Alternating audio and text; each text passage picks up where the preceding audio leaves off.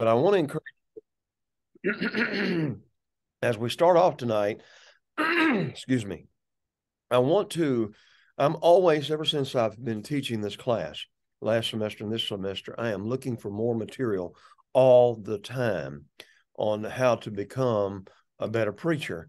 And what's interesting about this is the fact that I came across a book today, interestingly enough, that kind of goes back to some of the things I was talking about earlier. The name of the book is Why Johnny Can't Preach.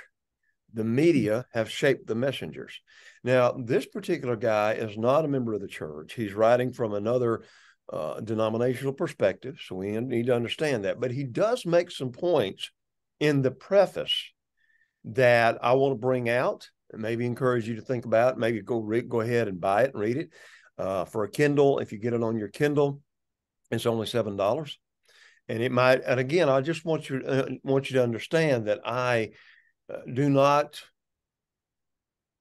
approve of everything he's going to say through here because of the background he's coming from. But as we think about trying to be better preachers, it doesn't hurt for us to get other viewpoints that might help us to understand what's going on here. So with that in mind, I want to just start off with a word of prayer. And then I'm going to go over some of the things he says just in the preface of this book that might help us to think about our own preaching and what we need to be doing. Because again, we've got the message in the world, the best message in the world, and we need to make sure that we are, being the best speakers that we could be so that we can make a difference in people's lives. Amen. So Amen. As we think about that, I'm willing to take any good advice from anybody in that respect, where they might could see some things that we've never or maybe don't think about in this respect. So let's begin with a word of prayer. Jim, would you lead us in that prayer, and then we will get started, okay? Jim W. or Jim Gentry? Okay, I've got to be specific. You know what? I spoke, so I'll do it. I'm happy to do thank it. you, brother. Okay. Thank you. All I right. appreciate that. Our great God and Father, we're so thankful for your Son, and we're so thankful for the gift that he's given us. We're so thankful for the plan of salvation. Father, we're so thankful for our brother here that's teaching us from his experience and his knowledge to be able to teach us all how to become better preachers of your word. Father, we ask that you be with us this evening as we delve into those things and try to learn how to truly preach the best message that there ever has been and ever will be. Father, we ask you to be with us, be with those that are not able to be here. Hopefully those folks are safe. Father, we ask that your blessings upon us as we continue. In Christ's name we pray. Amen. Amen. Thank you. Thank you. Thank you. All right, let's talk for a very brief moment of time. Some of the things he just says in the preface, the introduction of the book. I'm just going to hit a couple of things that he emphasized and stress this idea. He says, there will always be a subjective element in the assessment of preaching. Now, what does he mean by that? Everybody's going to look at a sermon a different way. Whenever you're preaching to people out there and you've got maybe, all right, let's suppose we have 100 members there. Every one of them are going to hear it in a subjective viewpoint. They're going to be thinking about maybe, how does this apply to me? So, for example, if we preach the Mother's Day sermon on Mother's Day, of course, mothers would appreciate us preaching that on that particular day and talking about it. But what are the daddies going to hear? Well, if they just wait another month, maybe dads will hear about the Daddy's Day sermon. You know what I'm trying to say there in that respect. But in every situation that we're dealing with, we are having to realize that people are coming at it from different things going on in their lives as well as in other things. And so as they're looking at this, they may not be looking at everything you're saying or listening to everything you're saying objectively as much as they are judging what you're saying and trying to figure out how it's going to affect them. Think about the idea there is that subjective element in preaching, and everybody's going to look at it in a different sense. So think about the idea that a lot of times whenever we don't have some sort of unity in our sermon, if there is a disconnect somewhere or another, a lot of times we may cause people to, well, let's be honest, their mind begins to wander, right? And then they try to come back to the sermon.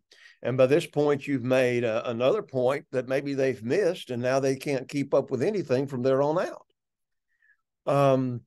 One of the things he points out very clearly in this preface of this book, Why Johnny Can't Preach, is he said, a lot of times as a result of that subjective idea, there is a disunity in preaching. So sometimes it may be that what we need to do is, as we're preaching, is go through that first point and kind of summarize everything, then kind of bring them along, or drag them along, as it might be, with those sentences or those words that emphasize I'm changing to another point, and try to bring out the idea through this. This is all getting back to the main point that I'm trying to say.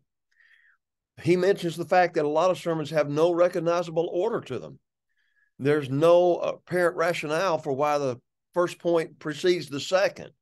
Or, you know, do we name, okay, here's the first thing I want you to get, here's the second thing that I want you to get based upon the first thing? So he's making some points here in this book that are very interesting, in the fact that, again, a lot of times whenever we finish preaching, we're tired, and we hope that we've given everybody what they need. But think about, again, the idea that a lot of times some people may walk out without having received anything. Now, it's not all the preacher's fault. Amen. Let me just emphasize that. It is not all the preacher's fault. You don't know, and I think I have mentioned this before, the idea that sometimes they may be a family argument before they even get to church on the way up there. And they've got that in their mind the whole time. You don't know. It may be a situation where mothers and fathers are having problems with a difficult child. So think the idea that what our job is to try to get all these people on the same page, listening to what's being said, trying to make the application to them in their lives, from teenagers or even little children, even beyond that, all the way up to 60, 70-year-old people. It's really a tough job. And a lot of people don't even begin to realize this. Think about the idea that if we don't have some continuity in our sermons, then we can automatically lose some people in the respect. And again, a lot of times we're not willing as preachers for people to be honest about our sermons. We always want to hear people to say, good job, good job, good job. But I think sometimes maybe as we're meeting everybody as they're going out, maybe we need to stop them and ask them a question. All right, you said that was a good job. What part of my sermon really was something that helped you today? Now, you see what we've done. Now we've engaged the congregation. Hopefully, we will see whether or not they were paying attention. And number three, maybe they'll say something along the line that's going to emphasize to us, okay, maybe I didn't get that point across like I needed to. Maybe I didn't really bring out the continuity in the lesson as it should have been that way. So you see, we need to look at these things. We need to be willing to take some critique. And I'm not just saying, asking people, well, how did you like the sermon? Just to get everybody to pat us on the back, though we do need that encouragement, right? But we need to have some people honest enough with us to help us to understand that whenever I can't, or whenever I'm not doing my best job, then I need somebody to help me to see that so that I can be better. And so think about the idea that whenever we actually sometimes hear brothers or sisters says, well, I don't feel like I've been fed this morning. All right, well, there's two things there. Number one, if you don't put out the feed, they're not going to be fed, right? Number two, if they're not feeling well or something like that, they're not going to eat the food. So it's not always the preacher's fault. At the same time, our job is to get the food out there. And again, it needs to be something more than just sermons they may have heard, or we regurgitate years after year after year about the church and so forth. And please don't get me wrong. We've got to preach sermons on the church. We've got to preach sermons on salvation. We've got to preach sermon on why we sing without an instrument. We've got to do all of that. But there needs to be also at the same time, we don't want to bore people out of their skull to where they're not listening anymore. When you start thinking about this, especially post-COVID, think about the idea again that a lot of people now have a lot of things on their mind. Am I going to get this disease? What about my job? What about my family that I love so very, very much? What if they've got it? How am I going to take care of my older parents? What about my younger children? You see, the world right now, and Satan has stirred it up, I think, to cause us to not focus on the Word of God as much as we're getting focus on everything else. Amen. And so as we're looking at this, we've got to realize that, again, we are there to feed them. We are there to give them lessons that will help them to walk out the door, not hopeless, but with joy in their hearts and gratefulness, because at least now that's it. At least he's given me something to work on. So how many of you, let me ask you this question. How many of you, whenever you preach a sermon, think about this for just a minute. How many of you have a wonderful wife that helps you to show or see what you need to be better at? Raise your hands. Yes. There you go. And again, now, sometimes we need to ask, we can ask the question, well, what was my sermon about? And, the wife might say, well, I'm not really sure. All right, then, okay. Do you think that what I taught is based on what we actually studied? And sometimes they say, well, I don't know about that. You know what I'm saying? So the thing is we've got to realize that we're doing the job, but are we connecting? And again, think about the idea that the one person or the one group of people that we're probably going to connect with more than anybody else is our family, because they love us as much as they do. Amen. So as we think about this, we have to think about the fact that we need to start making sure that we are giving it our very best and that we are connecting with everybody. Think about how this sermon might apply to the youngest member of the church. Okay, right? And will they be listening to it? Think about how it's going to apply to the oldest member of the church. Think about how it's going to apply to the teenager. Think about how it's going to apply to the middle age. Think about how it's going to apply to somebody that's worried about losing their job. All of these things come into play. And you may be saying to yourself, well, Tommy, man, that becomes just about impossible. Amen. That's the job. That's what Jesus did. He was able to connect with everybody. So when we're trying to be like Jesus in that respect, we have to think about everybody as we're going through it. And again, what I've tried to do all through this a lot of times is to look at how it does apply in a lot of these situations. Now, I may have said these things before, and that's fine. And I want you to understand it. But again, the more we get this in our mind, the more we're thinking about the whole congregation, the more I think we're going to be able to connect.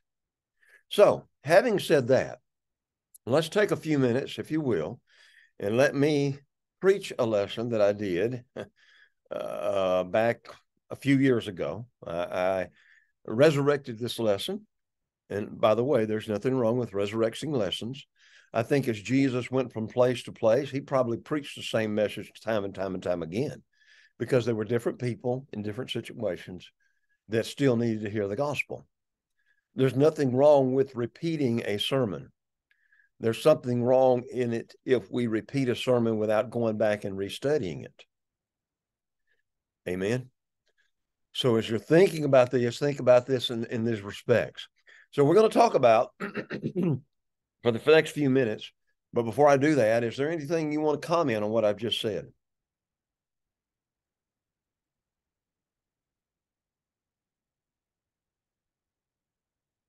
I will take that as no. Well, I do have a question, Brother Okay, Tommy. go ahead, brother. So, have you ever either done through the quarter or maybe through the years said, you know what we'll do is to feed the Bible classes, we'll hit a topic this quarter, and then my sermons will reinforce that. Is that something that's done? Do you do that? Do you agree with that or not? Or what are I your thoughts think, about that? I think that anything we could do to get reinforcement of lessons taught, whether in the Bible class or wherever, is better. I think I mentioned to you earlier this year, we actually started a series on finding Jesus through the Bible. Mm-hmm. And so up till now in January and February, we've gone through Genesis, Exodus. Last week I went through Leviticus. This week I'm going through Numbers. And then the next few weeks we're going to go through Deuteronomy. We're going to go through it all. And our Bible classes, some of them anyway, on Wednesday night. So you Mm-hmm. see, you're able to hear it that way. Some of the Bible classes, I think, in the adult class or on Sunday morning, they're listening to this as well. Okay. And not only that, but we're actually getting different teachers. Obviously, if I'm preaching and you've got a different teacher teaching it, they're going to see something that maybe I didn't, and vice versa.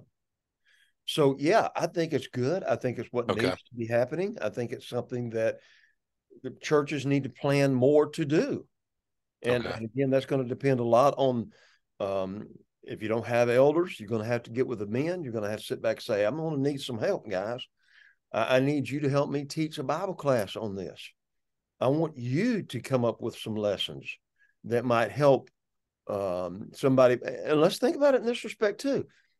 Do we or do we not sometimes get tired of listening to the same person preaching over and over and over again? Mm. So we sometimes have gospel meetings. We sometimes have things like polishing the pulpit and things like that, which are good, because brethren need to hear it from somebody else. I think anything we do to reinforce the message that's being preached is a good thing. And so, yeah, I would do all that I could to get with whoever's in charge of the Bible class, as well as the preacher and everybody else involved, and actually get everybody involved as much as you possibly can in this and helping them to understand this is what we're going to be doing through this whole year. You can bog down. How many preachers have bogged down when they're preaching? We get in on a point and stay on that point, and we don't go on and use the transitional phrases from one point to the next. And so as a result of that, we're not bringing the church along with us as we're going through this. We kind of break abruptly and then go on and do something else, right? And so I think all that needs to come into play there. And that necessarily means, and this is what I like, this means working with elders. It means working with deacons. It means working with men. It gets more men involved. It gets more men in doing this. And I think that's what needs to happen in the church today. Because let's also be honest, a lot of preachers are quitting. What is a church going to do if the preacher quits? Are they going to be able to find a man? Who's going to take the place? Are we just going to close the doors? These are valid, real questions that we are answering because, again, we're seeing a lot of churches shutter their doors right now. And Tommy, how many congregations now, the preacher leaves, they might be able to find a man, but who can afford the man? Right. You've got congregations because they're getting smaller and smaller. They might find somebody, but can they afford it? That's right. And that's a big question that comes into play there. It really does.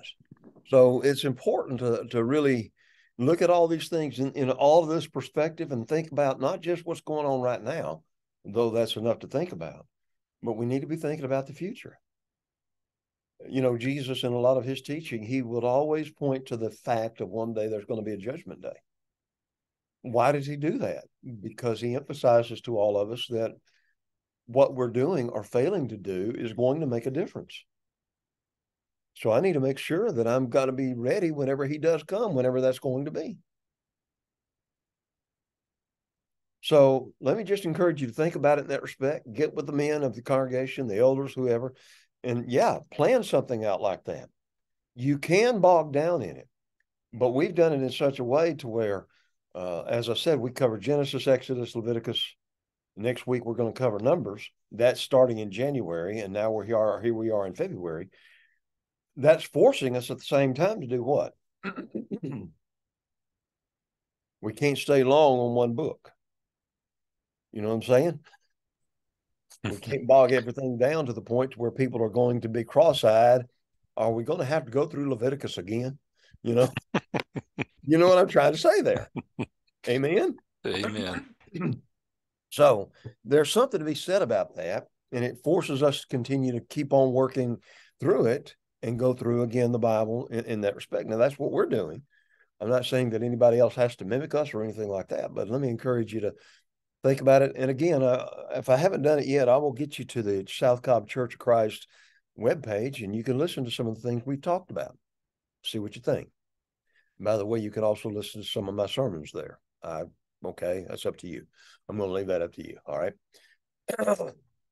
So, any other good questions here?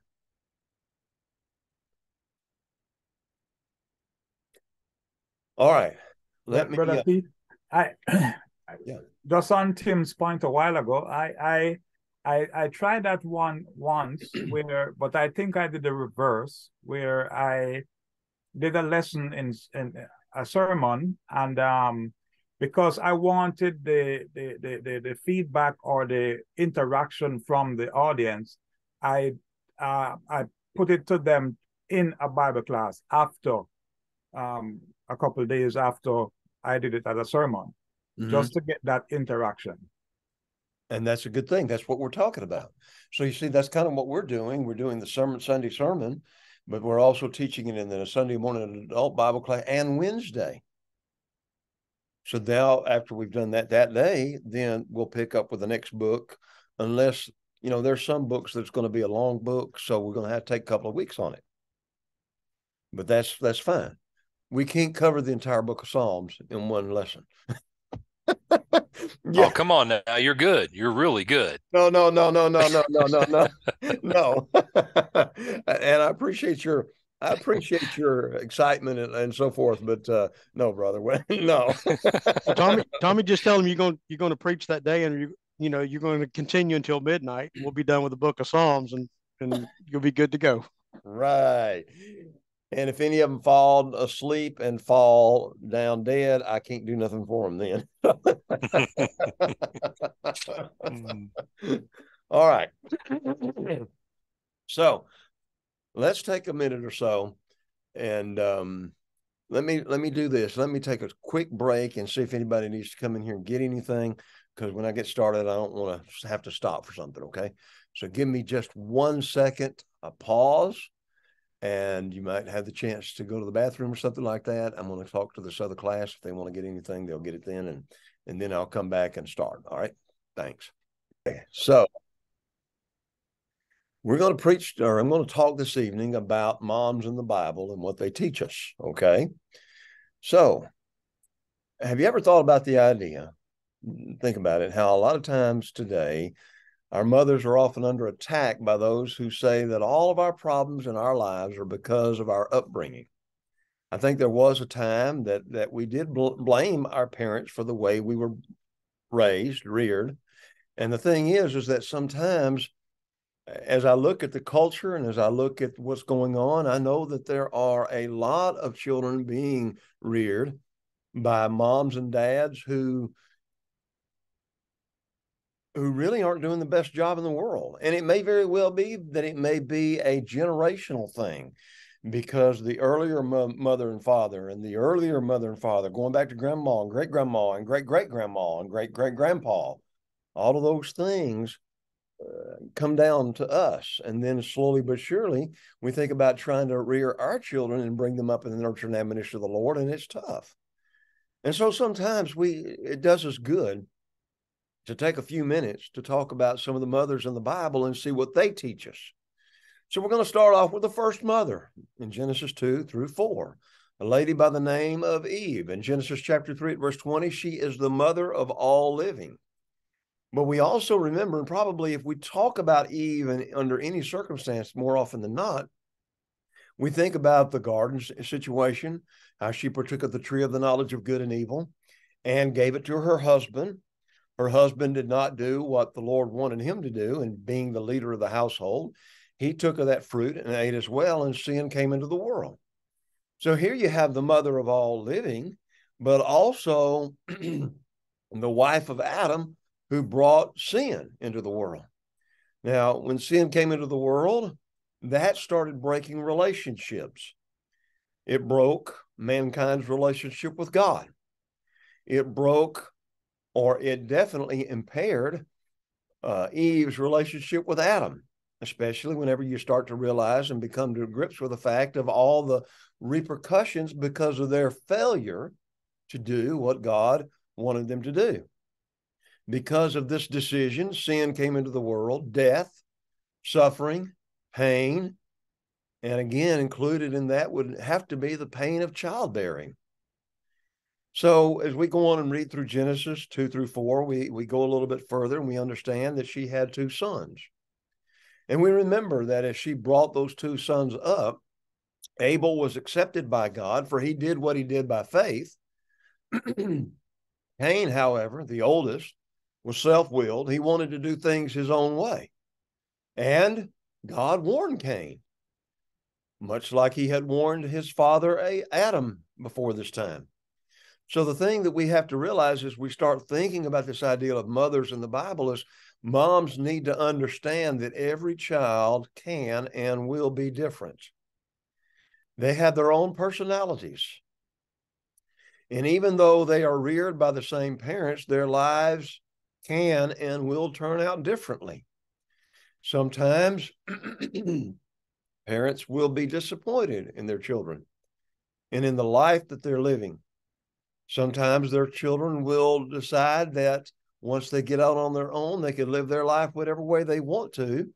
And especially for Christian parents that have tried to bring their children up, Ephesians 6, verse 4, in the nurture and admonition of the Lord, whenever their child goes into the world, children are going to break their heart. Imagine for a few moments, if you will, if you were in Adam and Eve's place. And perhaps you may very well have been there and you see the broken, dead body of Abel.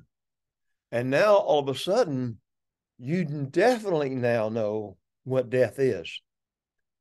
Remember that God has said, in the day that you eat thereof, you shall surely die. Now they know what death is. And then consider even more how their other son had actually killed Abel. How do you handle? How does parents handle, period? How does a mom handle the loss of a child?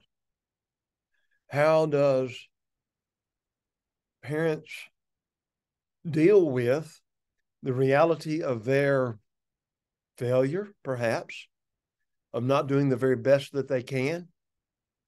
And then those children go away from the Lord. Please don't misunderstand me. A lot of times children will rebel against their parents because of the fact that they feel like that their parents are too strict.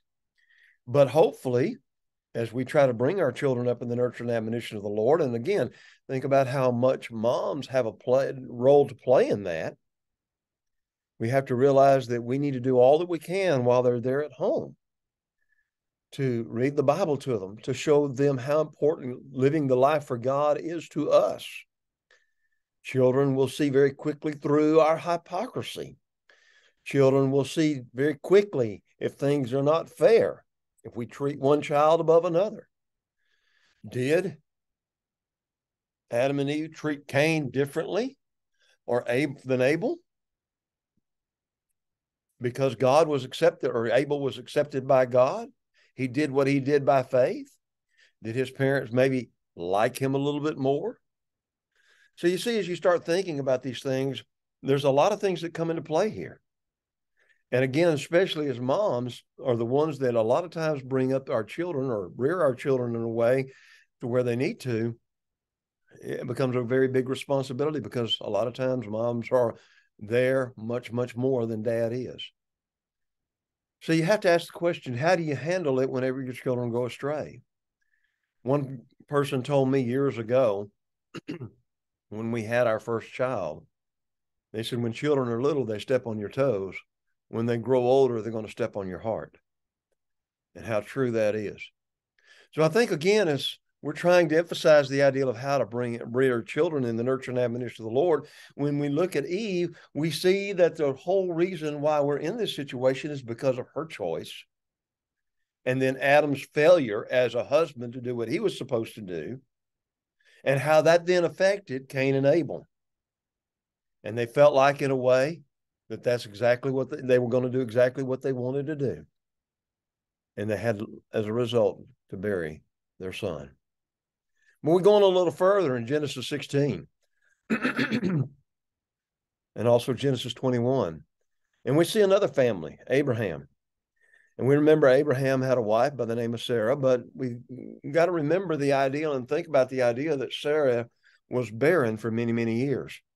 So, and according to the customs probably of that time, Sarah thought, and here's a mother thinking what she thought God wanted. She thought God needed some help. And so she gave Abraham Hagar, her Egyptian slave. Abraham goes into Hagar, and a child is born. And again, as you start reading that story, you remember how, as this goes on, this starts setting up jealousy and strife in the family unit. And it caused Ishmael or Abraham to have to make tough decisions about his son Ishmael, whenever later Sarah had the son Isaac. Think about the idea that what Hagar did whenever Sarah sent her away and took Ishmael with her, how they went off into the wilderness, and she, Hagar, was afraid of watching her son die. But God had spared Ishmael. Of course, it's interesting as well that the Ishmaelites later become a thorn in the flesh of the descendants of Isaac. Think about the idea how a lot of times mothers are looking out for their children and believe their children are always the best children. Sometimes mothers do have a tendency to spoil their children. Let's be honest, gentlemen, we do as well, right? We have our favorite son or favorite daughter or something along that line. No matter how hard we try, children know whether or not we show favoritism to their siblings or not. And a lot of times, what creates problems in a family is when you have 2 or 3 or 4 children, you're going to have some that are always going to be thinking that you love somebody else more than them. And again, it's important that as we're trying to teach this to moms as well as dads and the entire family unit, think about the idea of how you rear your children. Mothers are always looking out for the best of their children. They're going to defend their children no matter what anybody else says about them. But then when they get their children home, sometimes they may have to emphasize to them how, no, that wasn't what you were supposed to do. But we go on a little further. In another story in the book of Genesis, a fellow, Rebekah and Jacob. Think about the idea now that Isaac is married to Rebekah. And rather than giving Isaac's blessing to the oldest son, that blessing that supposedly was supposed to mean so much to that family from that point forward, she tricked her own husband, Jacob, who by that time was very old, and blessed Jacob as a result.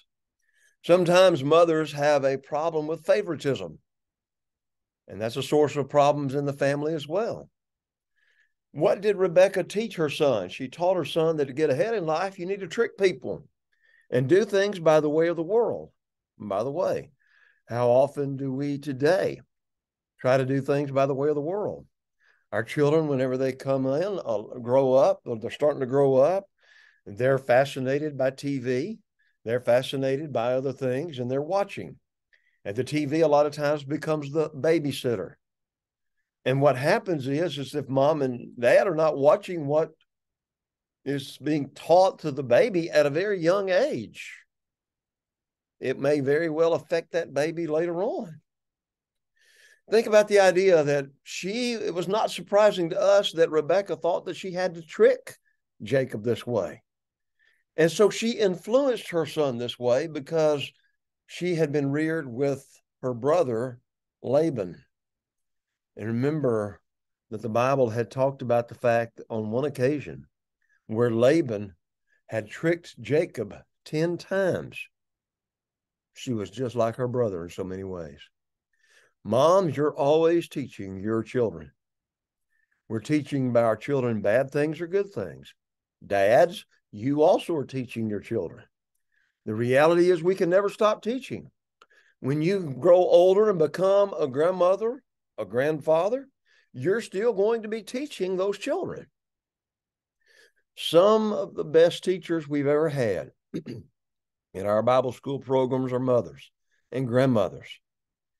And you see, this is the way the Bible brings out. We are supposed to, as parents, to bring our children up in the nurture and admonition of the Lord. And the thing that we need to understand is that that instruction begins at home. Hopefully it's reinforced in the church so that now there is another support system to help our children to grow up and be the Christians they need to be.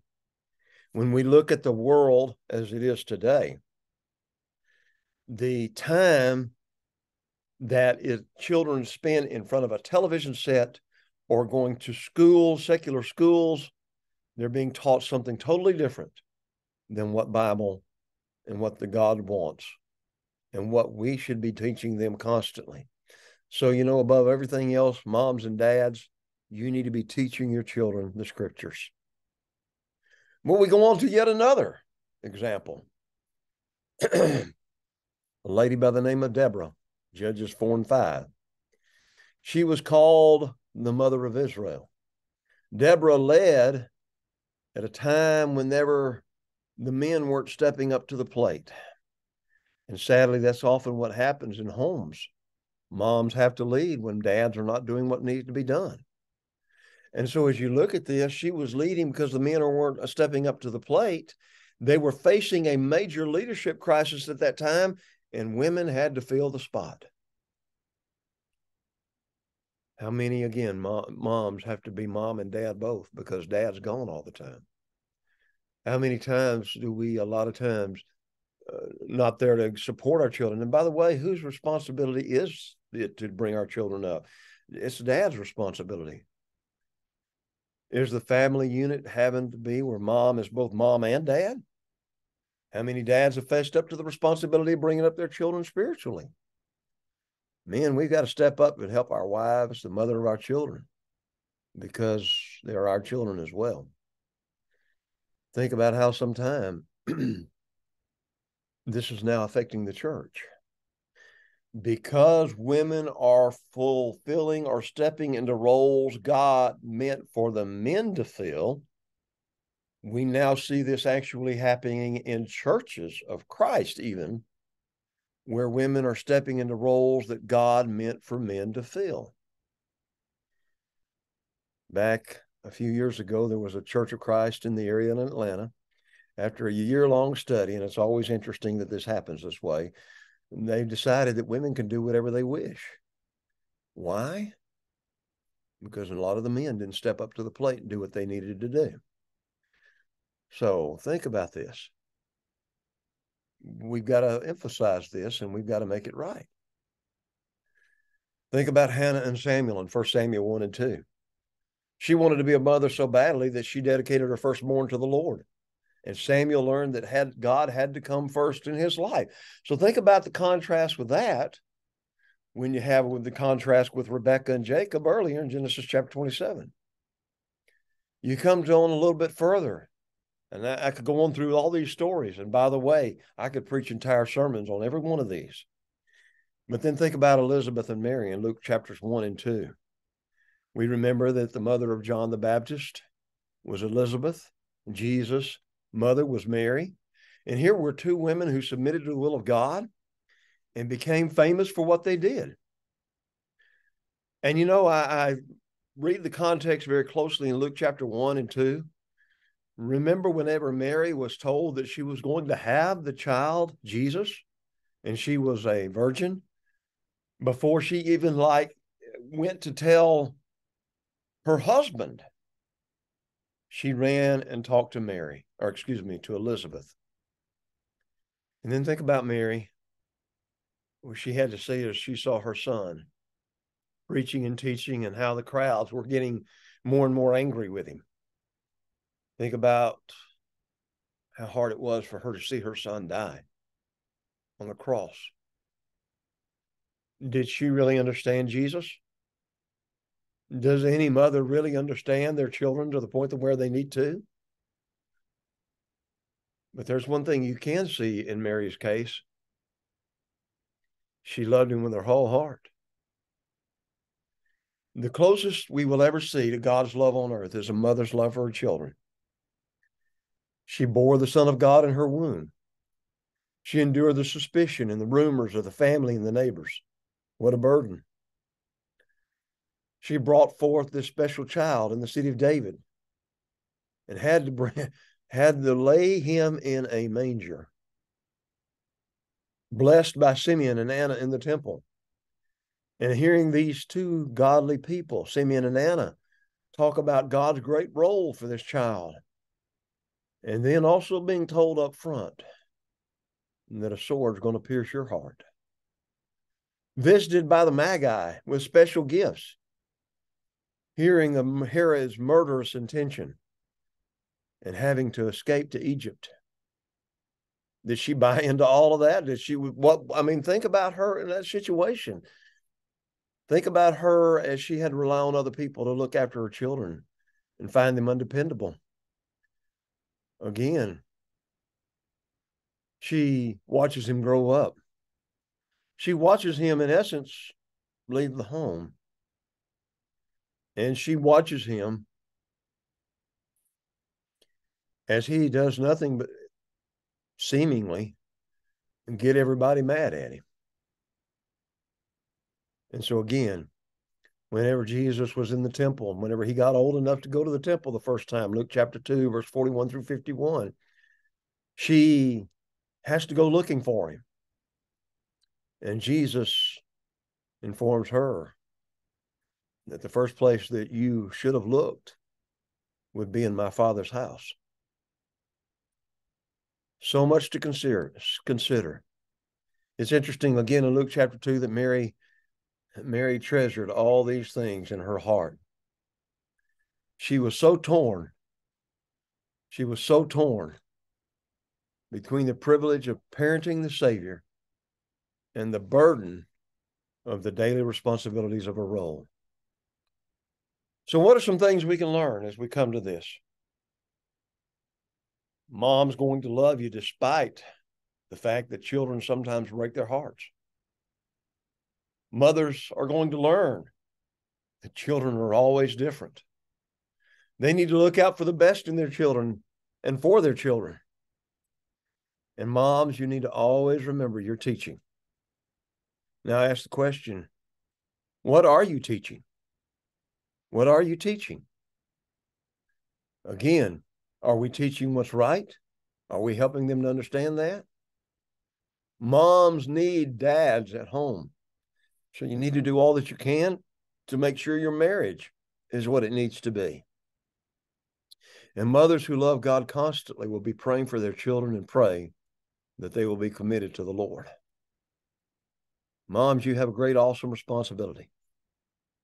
Let God help you with it. Okay, gentlemen, that's it. All right, now, give me your thoughts on that. Everybody jump in all at once.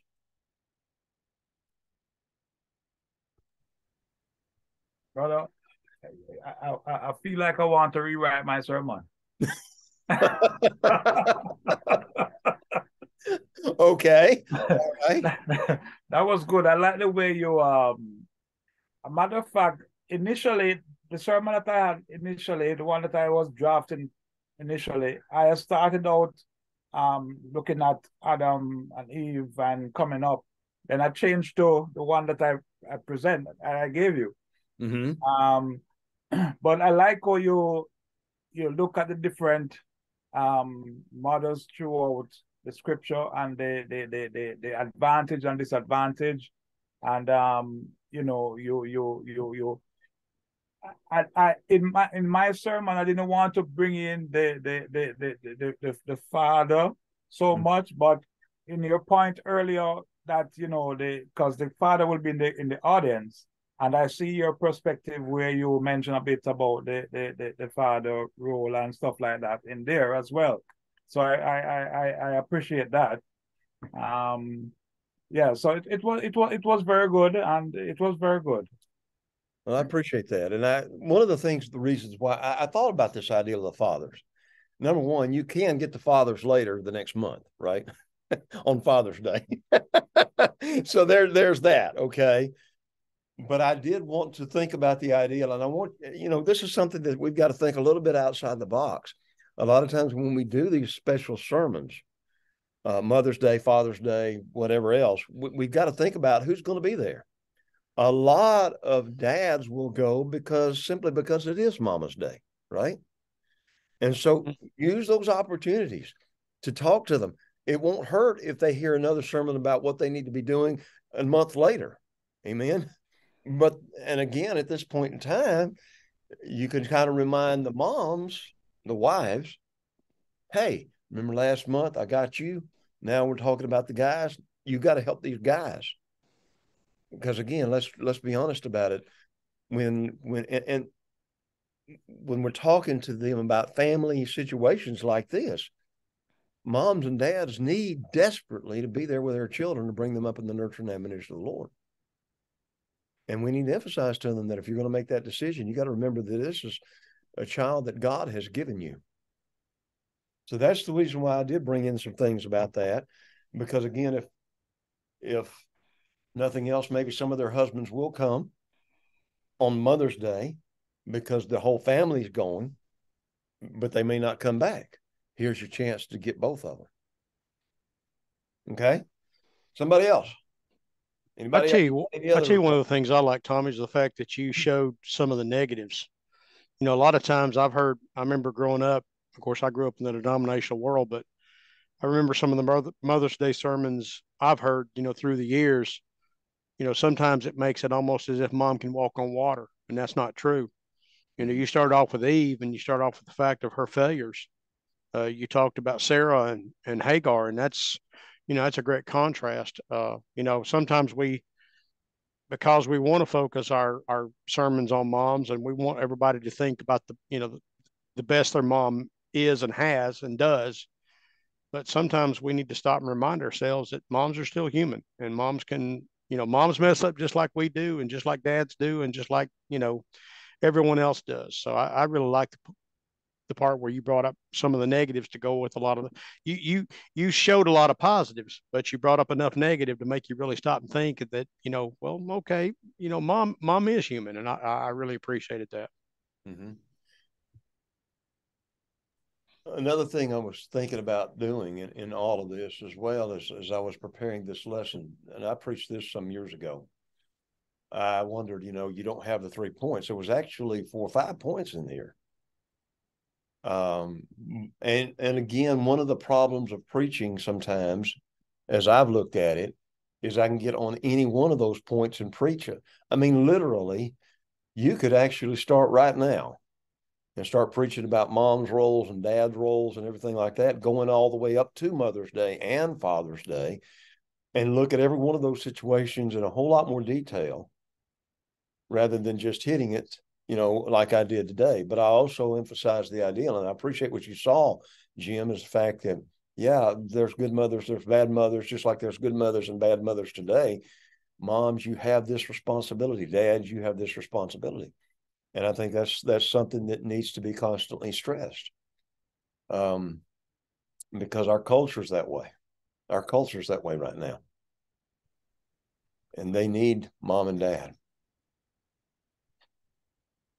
So I have something that I was kind of watching for it, because you've talked about this, and I was wondering how you were going to handle it. So, and it's So I'm watching your method, and there were a couple of times where I thought, oh, he's about to go on a tangent. Okay. And it looked like you stepped, but then you brought yourself right back. So that is the skill that impressed me. I'm like, okay, that's what I have to figure out how to do that. Mhm. Because, it was right before you made the comment. I don't know if you recognized it in yourself, but it was right before you made the comment about how you could preach to every one of these. Mhm. But I thought, that's where I want to get to, Mhm. where Yeah. it's almost, and I don't know, Tom, you have to say if you did or didn't. But I'm like, he could have gone off on a tangent right there. It's like he was about to step there and then he came right back, and I'm like, that's what I want to be able to do right there. So I was watching your method. So I like how you stayed on track. You went off a little bit, but I think that was on purpose, but you didn't go too far. And I think that we should have that latitude to be able to step to the right a few steps or go to the left a few steps. Um, but for me, it's like I haven't quite figured out how to stop myself before I realize I'm too far down the road. So Mhm. I appreciate that. That's what I recognized in your method. So that was good to see for me. It was good to see. Yeah, and I appreciate that. And that's the reason why I think whenever you're doing sermons, you need to be as I will send you a copy of the sermon. This sermon was actually a 2 or 3 page sermon. Okay. And literally, I know my weaknesses. I know where I can start chasing rabbits. You know what I'm talking about. I know I can do that. And Right. and it has been on numerous occasions that I've gone far afield, but I will purposefully keep an eye on my lesson on paper or whatever I'm using at that point in time. And if I see myself doing that, then I will make sure that I will bring it back, because that might be another lesson another time. Whenever you've been preaching as long as I have, especially at just one congregation, sometimes you have the nasty tendency to think, well, I could just resurrect an old sermon. You may have had a bad week. You may have had to do funerals. You may have had to do a wedding. You may have been over to the hospital seeing a bunch of people, and you haven't had the time. And some of you, again, you're working another job.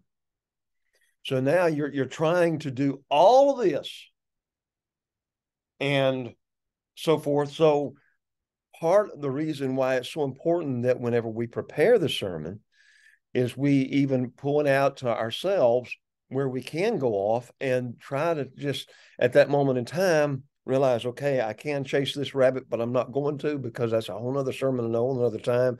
Let me do this. And so that's something that I want to just encourage all of you to do as you're thinking about sermons, you're thinking about preparing sermons. You know yourself better than I do. And again, that's the reason why I really literally in every sermon I do, I'm giving point A, point B, point C, and then I go down. If I have here on point C under Eve, I talked about Abel for a few minutes, and then I talked about Cain for a few minutes, and then what was the main point? Everybody's going to be different, even if they're raised by the same parents. So the thing is, you can start running off, and I could sit there and talk about my children. By the way, if you want to make your children angry, preach about them in the pulpit. I'm being honest with you here, okay? So, I was told by a couple of times by my boys, don't do that, Dad. Okay. And sometimes, but I'm trying to, but I don't want to do that. Okay, if you don't want me to do that, I won't do that. You And are right, Tommy. You are huh? right. You are right. Yeah, I Oh know. yeah, I know. Yes. And again, if you talked about your wife, you could get in trouble there too. So you've got to be careful. We don't air laundry, what's going on in our family to everybody out there. But I think it's important for the family or the church to understand, hey, we are human just like everybody else, and we're going to make mistakes and we're going to sin. And I'm not going to treat my wife right, and I'm not going to treat my children right. And so that's where all that comes in there. So again, I could have gone off that tangent. And all through this, I mean, you could take every one of these people that I have suggested all the way down through here and make an entire sermon out of that. And you've got 6 or 7 sermons here.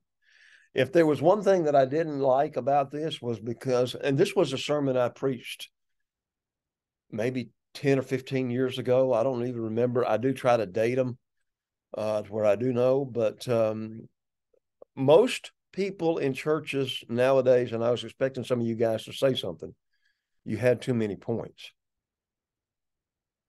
You had too many points. You remember bring out the idea earlier that preaching is being influenced by a lot of messages out there in the world now. Amen. And we a lot of times hesitate to preach on certain things. A lot of times we want to do the, if you're watching CNN or Fox News, they'll break in with this breaking news story, right? And they'll tell you everything that they know about it at that moment in time. But then they may go on and on and on and on and on and on and on about it and about what caused it and all that other stuff. Well, appreciate that bit of news, but at the same time, we're always trying to come up with something sensational where everybody's going to hear us and stay with us. And that's a problem too, sometimes in the church and sometimes as we preach. We want to make it so sensational that everybody remembers it.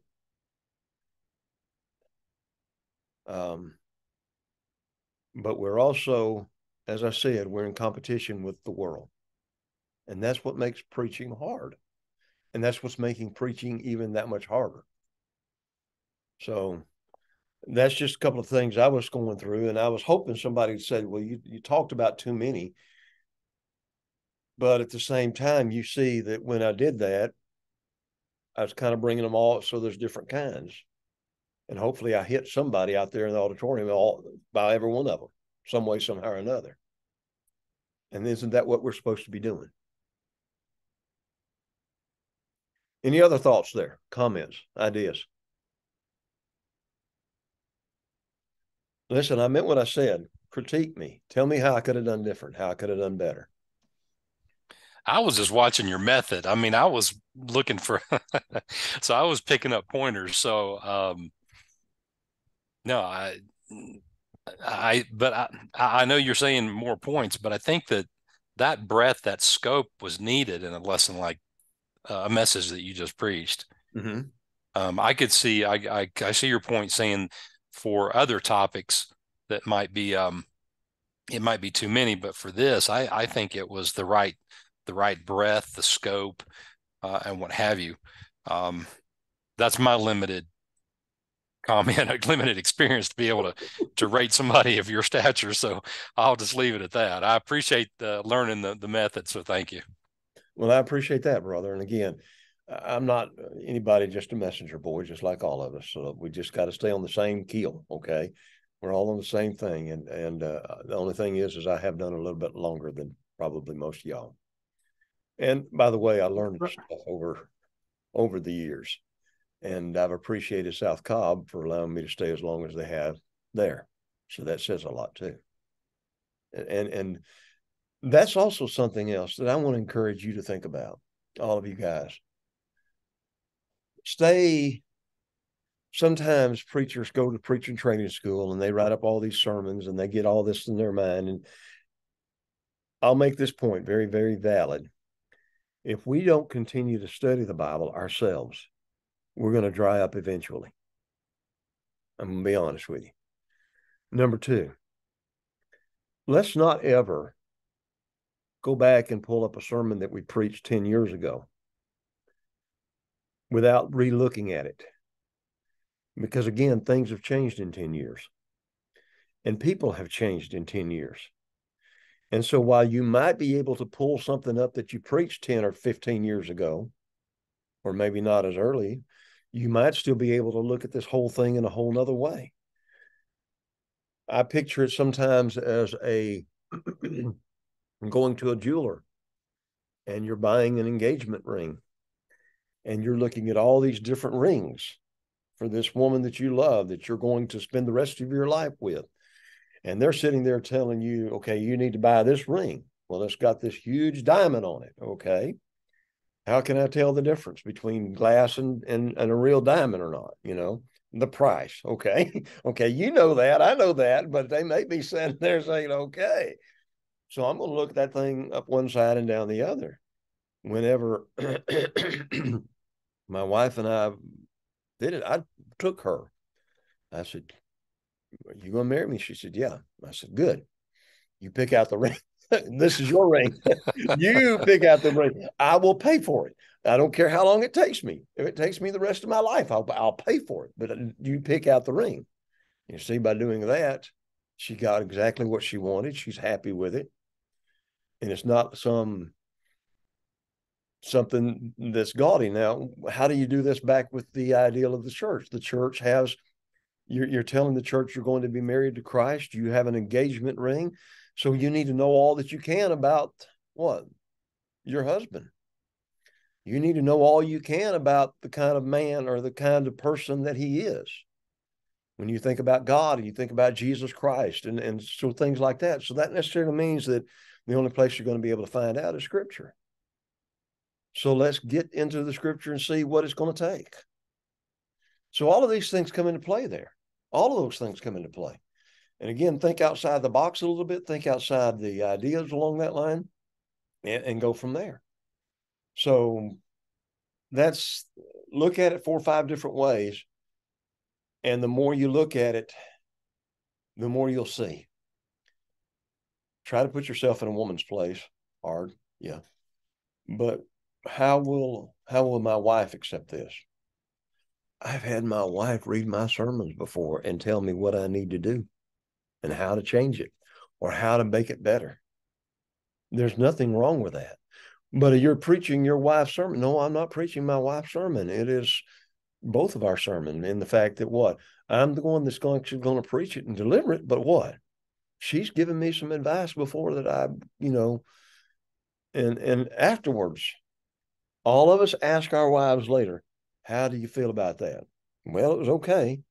All right. How can I go from okay to better? And your wife is going to be more honest with you than anybody else in the congregation. Amen. Amen. That's it. So there's nothing wrong about doing that. A lot of times that will help you to become a better preacher. And that's the goal. God gave us our wives for a reason. Let's rejoice in them. Don't you think they want us to do that? I think so. I think so. And I think, again, in the Lord's church, sometimes we sit there and think, well, women can't do anything. And, of course, we know better. When it comes to meals and stuff like that, if it weren't for the women, we wouldn't have those fellowship meals. Cereal. Cereal, yeah. Milk and cereal. How many folks going to come back to the fellowship meal if all we eat cereal, right? Amen. Amen. So the thing is, especially seek that. There have been times whenever my children were still at home, I'd ask them about some things from a perspective of a teenager. Okay. Now, they'll be brutally honest too, if you let them. Sometimes they may be afraid of hurting your feelings, but at the same time, hey, let's be honest here. Who's going to help us better than anybody else? It's going to be our family, right? So yeah, run stuff by them. I've done that on numerous occasions. I've let my wife read the sermon before I stood up there, and she's given me some advice. And so I try to look at it from that viewpoint. And again, that's part of what preparation and delivery of sermons is. How is Sister so-and-so going to take this? How is that teenager back there in the back that I can't ever get the attention? How's he going to listen to this? That's the kind of thing we need to be constantly thinking about. And if I actually put some points in there that I know will touch those people's lives, then who knows who other people that they're touching. So when we think about the idea of preparation and delivery of sermons, you should be thinking about certain people, not how you're going to cut them off at the knees with this God doctrine. No, but you're trying to say, okay, what can I help that brother or that sister to do to be better? That's what it's about. And again, the only person that can really help them is Jesus Christ, but we just got to show them how. We just got to show them how. And that's really the challenge of preaching. Because like I said, and started off this whole class tonight, it's the idea of what?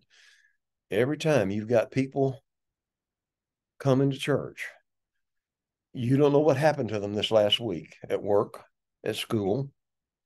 You don't know what burdens they're bearing when they're coming in there. You can see some of them coming in and they got a smile on their face and joy in their heart. And it seems like, okay, they're okay. Everything's going to be all right. But sometimes people are very good at hiding that stuff, aren't they? So a lot of times we may not be able to help them if we don't know what's going on in their lives. Then some people won't tell us because they're afraid we will stand up and preach about it. And everybody will know that I'm talking to that particular person. But if that particular person has a problem, another person's going to have a problem. Was Jesus pointed in some of his sermons? Yes. Was he pointed enough to tell, woe unto you, scribes and Pharisees, hypocrite? That's pretty pointed, any way you want to get it, right? And that's what caused them to finally say, enough's enough. We got to get rid of this guy. So I think there's some things that we need to do. And I've actually had people come up and say, were you thinking about me when you prepared that? And I just smile at them real big and say, well, sister or brother, it wasn't just you. There's some other folks here that's got some of the same issues that you've got that I've got. So obviously, more people need to hear it than what you think. So I just challenge us as we're preparing these sermons. We've got to know the people. We've got to know what's going on in their lives. We've got to understand what are they feeling right now in a world right now that's just literally topsy-turvy and upside down from what it was 3-4 years ago, right? We've got to give them hope somewhere. And that's only in Christ, not in me, but in Christ. So, and then we need to be emphasizing to our parents, you got kids and they're growing up in a whole totally different culture than we grew up in, right? I mean, let's be honest. I grew up in the 60s and the 70s. All right. My culture is totally different than theirs now. Because if you'd have told me whenever I was 17 that I'd use computers to prepare sermons, I'd said, you crazy. You don't even know what in the world you're talking about, because at that time it was the, punch cards and everything like that. No way in the world am I going to do that. And now our kids do all of that stuff on their phone. So we've got to, again, as we're talking to our teenagers, we've got to think about them and say, okay, use stuff that you find on the internet, but point them to some good stuff, right? Instead of the other junk that's out there. All right. This is what makes it interesting. Another thing that I come into play here, and I'm going to probably try to end this class a little early tonight for that reason. Okay. But I just want you to think about the idea. We don't know all the people this problems and we've got our own problems that we're struggling with. They're listening to a bunch of stuff on television that's not true. That is silently, Satan is there working behind the scenes to try to get them to buy into this philosophy rather than what God says. By the way, that nothing's changed from the Garden of Eden, has it? Not really. But we've just got more challenges now to try to do it. And to me, one of the biggest, most important things we need to be doing is to making the application to all of their lives whenever we're preparing that, thinking specifically about specific people in our minds that they could use at that moment in time without naming their name, and reminding ourselves if one person's got it, there's probably going to be 2 or 3 or 4 others that's got some of these same questions, same ideas, same thoughts. So I think right now, again, at Mother's Day, going back to what I was doing and the lessons that I preached and so forth, I think this would be a good time to emphasize family and remind families, moms and dads, while you've got those kids at home, here's your chance. You're going to win them to Christ by your example right now or not. You could be like Adam and Eve, blow it for them, bring sin into the world, bring sin into your family. You could be like Mary, who submitted to the Lord, even though, and again, we don't know how old Mary was whenever she was found to be with child. Some people say 17. I don't read anywhere in the Bible that tells us how old she was. But she may have been a young lady struggling. Says a lot about Joseph too, don't it? How he stepped up to the plate and did what he needed to do, though he had to be convinced, right? And we have the Savior as a result. Any other thoughts or comments? Brother T, in your message, even though you might think it was too much, there was too much points in there. I think it was okay along that line, because each of those different areas have different needs, or cover different needs, or point out different things. And I particularly like when you mentioned about Abraham and Sarah, where she tried to help God, because a lot of times as parents raising our child, we try to help God, you know, and only creating more harm than good. So I particularly like that point as well. I appreciate that, brother, because again, you know, it's stuff like this. True or false, as preachers, sometimes we feel like we are we have the responsibility of preaching God's word, yes. But sometimes, do you ever feel like that you're the only one that's getting it? And more than that, do you feel like that the word is not really getting on their hearts? Do you feel like sometimes that that it's just not getting there? Years ago, and here's what I think happened, and I think I've shared this with you before, but years ago, we were going through preachers like sand through an hourglass.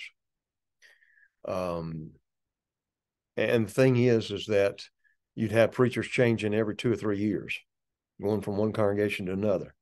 Some of them had to do it because they couldn't make it on whatever the small church was able to pay them. Some of them had to go out and find other jobs. So the bottom line is they would switch around churches. And then what happened after 2 or 3 years, if the preacher isn't continuing to grow, then sometimes the churches will let him go so they can hear somebody else.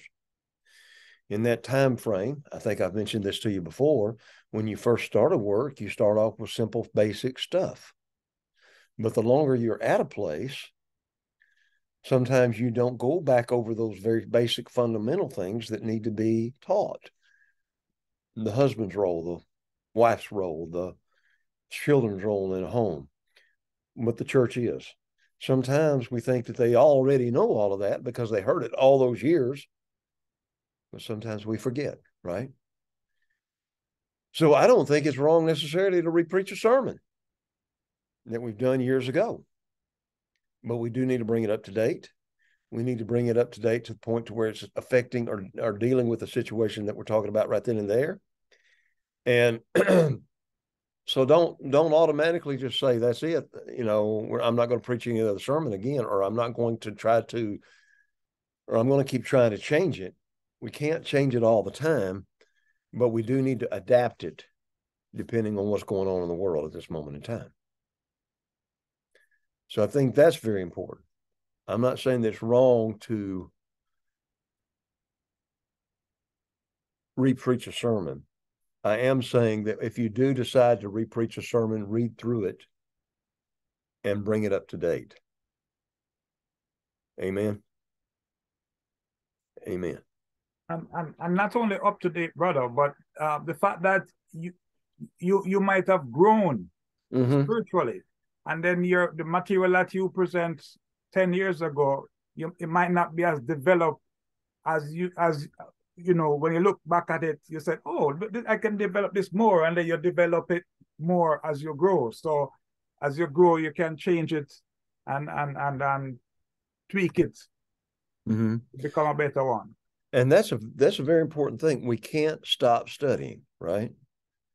We cannot sit back and say, well, I know all there is to know.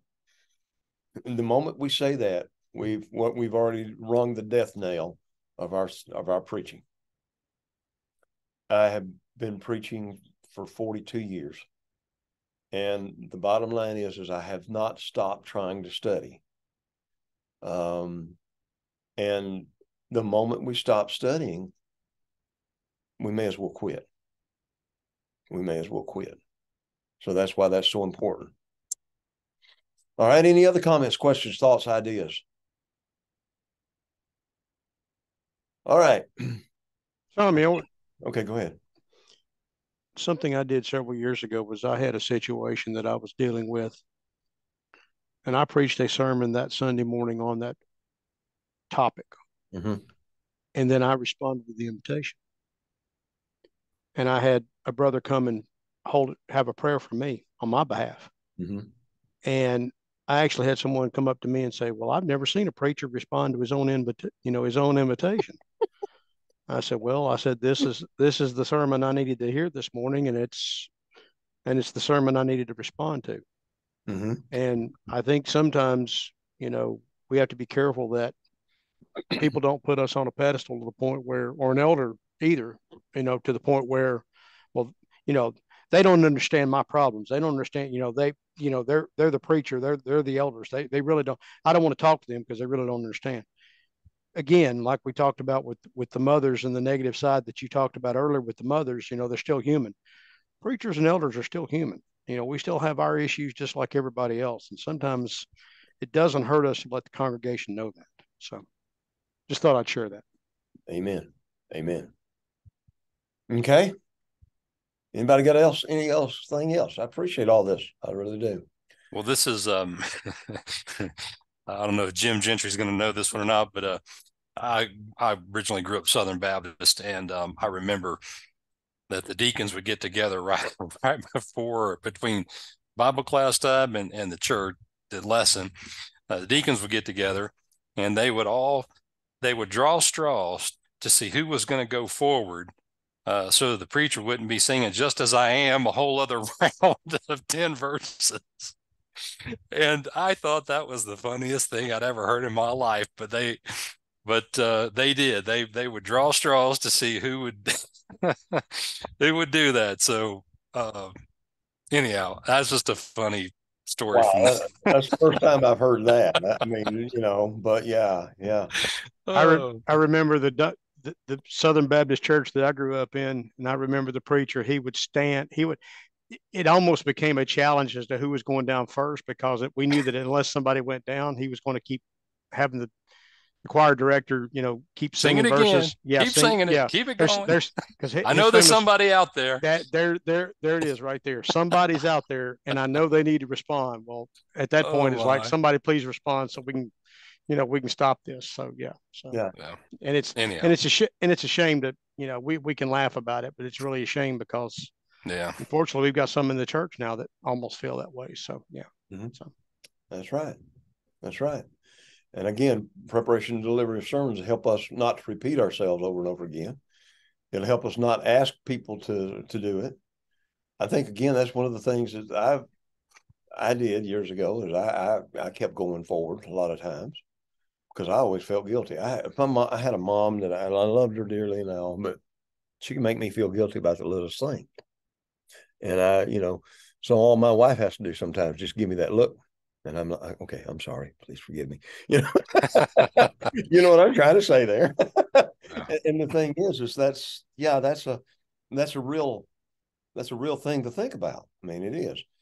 We're not there to see how many people is going to come forward. We're there to preach the gospel. And God's not going to hold us accountable. He's not going to I don't think God's going to have a record book up there in heaven, though he might, where on this Sunday so many people responded. On this Sunday, though, I don't think he's going to do that. I don't think he's going to do that at all. He's going to judge us from our hearts, and we won't have to say anything on that day. You know, he's already knows what the judgment call is going to be. So, and isn't that the sad thing, Brother Tommy? Isn't that the sad thing? You give the message and they hear it, and the warning is going to be, or the word is going to be on the other side. You heard this message your whole life and you didn't respond. Or maybe you heard it 3 or 4 times and you didn't respond. That's where I think it's going to get them. Not the messenger side so much, but it's like, and that's why I think it goes back to your point about taking it so seriously. What we are preaching is not, I mean, what we're giving, and as a messenger boy, it's the best, it is the message, period. And that's why we need to do everything we can to do it right and do it the best way we can, so that when they do hear it, they'll think about it, plant the seed, you know, let it germinate a while. Maybe that's what it takes. But anyhow. And I think, again, you know, as we continue to talk about this whole idea of the delivery of sermons, we have to think about the idea of all that week that I'm preparing. I'm thinking about me. I'm thinking about what God's saying to me at that moment in time through the word. And, you know, I'm sitting there repenting and saying, Lord, you know, okay, I'm not where I need to be on this one, and so forth. I think as well, in that respect, when it comes to especially the invitation, we need to encourage, but we don't need to be begging people to come up there.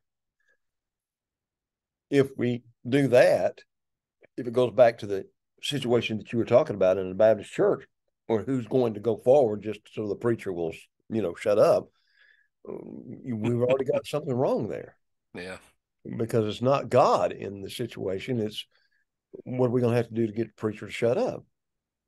And I don't believe in making a long invitation. I don't believe in making a long, I try to tell people what they need to do to be saved. But let's also be honest. I also look out at the congregation when I'm there. And if everybody there has been there for 2 or 3 years, they know what they need to do just as well as I do. So why do I need to keep on emphasizing that?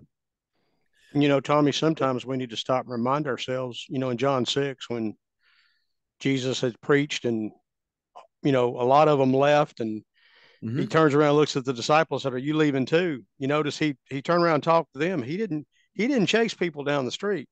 And I sometimes wonder if we don't think we have the feeling that, you know, well, if somebody's not responding, we got to chase them down the street. Nope. Like you said, we give them the message, and that, you know, if that's the way the Lord handled it, then that's good enough for us. So that's right. And that's what we've got to remember. So if we're preaching God's word, not my word, but God's word, then it's on God. You know, they've got the responsibility, and there ain't no need of singing through the invitation song 6 or 7 times. There's no need in that. It's up to them. And it may very well be that they may go home and have a nice long chit chat with God about what they've done wrong. And that may be all it needs to be, because you confess it as far as it's known, right? So is there anything wrong with asking people to come forward and ask for prayers? Absolutely not. We need to be doing that. Should we be encouraging people to be baptized into Christ? Yeah, absolutely. Absolutely. But I don't know that we need to repeat that every time, unless we see a visitor there that maybe this may be the first time they hear something like that. But if not, then say, okay, the invitation's open. If you need to come and confess, you need prayers of the congregation, come on. And not go through the whole plan of salvation like we often do, right? Because everybody expects the preacher to go through the plan of salvation during the conclusion. But did Jesus offer a conclusion in every circumstance? No, he just said, here it is, guys. What are you going to do with it? And maybe we need to learn a lot more about that from Jesus preaching in that respect. So, well, like I said, I'm going to probably end up a little bit early tonight. Is that going to be all right with y'all? Y'all going to feel like you've been cheated anyway? Not cheated. All right, this is what I want you to do. All right, we've all given a sermon up to this point in time. Now let's try to go down a different road here. And let's talk about Bible classes versus sermons, what we're trying to do in those situations. And next week, we'll sit down and say, okay, whenever I do Bible classes, I'm looking at it more from the viewpoint of the response that I will get in the class itself from the people. So when we're thinking about preaching, a lot of times we're thinking about, yes, that, but are we not in the same sense as we're teaching a Bible? What's the difference between teaching and preaching? Let me ask that question.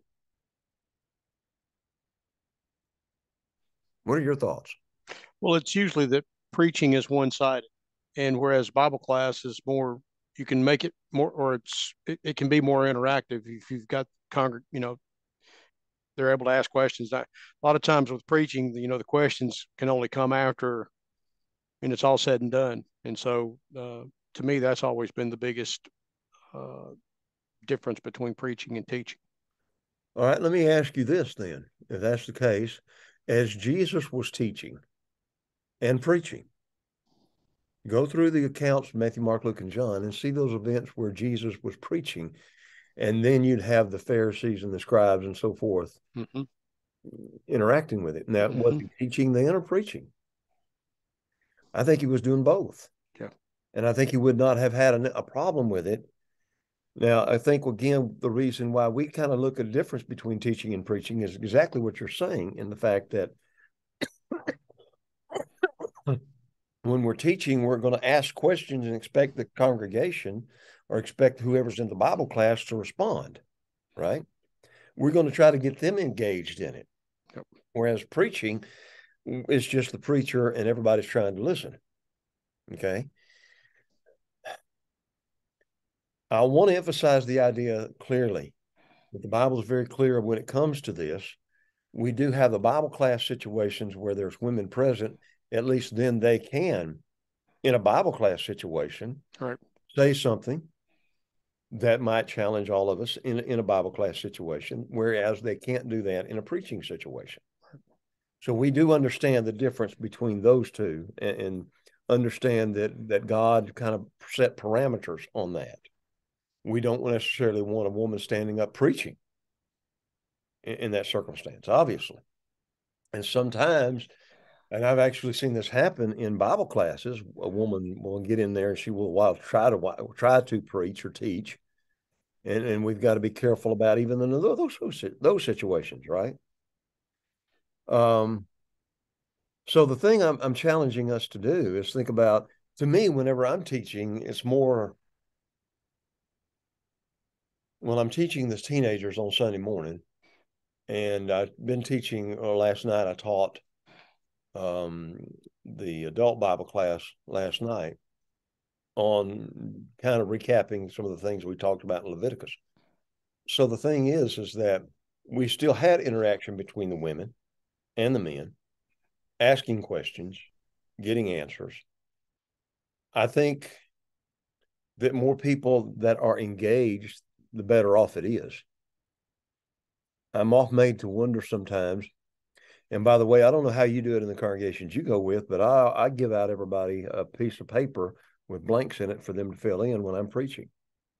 And by doing that, then they are still being engaged, even though they may not talk to me through this lesson. And so I think there is a difference between teaching and preaching. I want everybody to understand that, because otherwise you can open the door to something that God never intended to happen. So we've got to be very careful about that. But one of the things I do, Tommy, is I put it on the back page of our bulletin. We have a 4-page fold-over bulletin, and on the back page, I'll put the outline. And like you say, I'll either put a question there, or I'll put a place for a blank that has to be filled in, or a place to put a verse or something. But like you say, that way it sort of keeps them involved and keeps them engaged. That's great. That's a great suggestion that you just made. Yes. I think that's what needs to happen.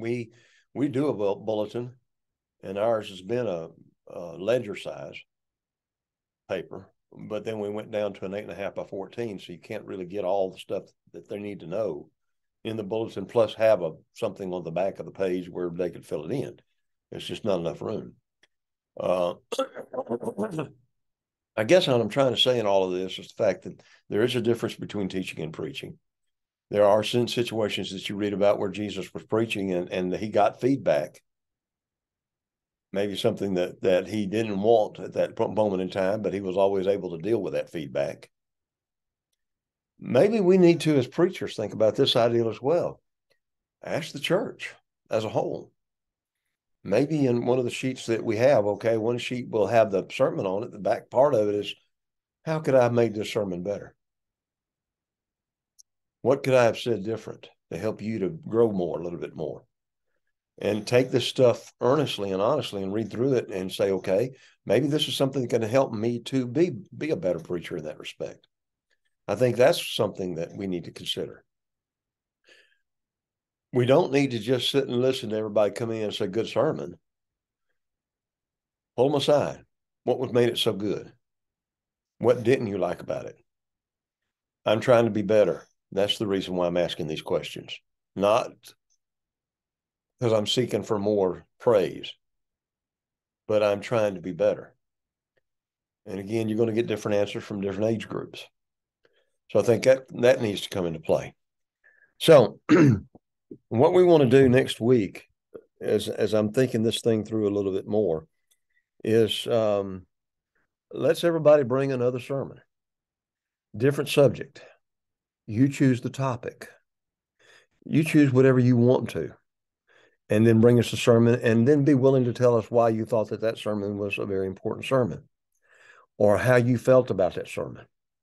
Then what we're going to try to do over the next few weeks is start talking about, okay, how do you preach a funeral? By the way, how many of you preached funerals? One. Okay, I can't count as many as I've preached. Okay. Brother Wilson, how about me? How many of you preached? Zero. Maybe we need to talk about funerals first. I've been to many funerals, but I've not preached any funerals. No. Yeah, I've preached a bunch of them, Tommy. Well, I have too. Like I said, I know you have. Yeah. Because I worked at funeral homes as well as sermons. So yeah, I have. Yeah. So let's just we'll do that then. Go ahead and bring your sermon for next week. And next week, after we get through the sermons, we'll talk about funeral sermons, how to prepare them, what we got to do. And Jim, you help me teach the class here in this respect. All right. And then we'll also talk about how to do weddings. Anybody here done weddings besides me? Yeah. Okay. Nobody's done a bunch of them. Okay. I've done a few as well. I'll close this lesson out tonight with my favorite saying at the end of every wedding. This is going to be good, I can tell.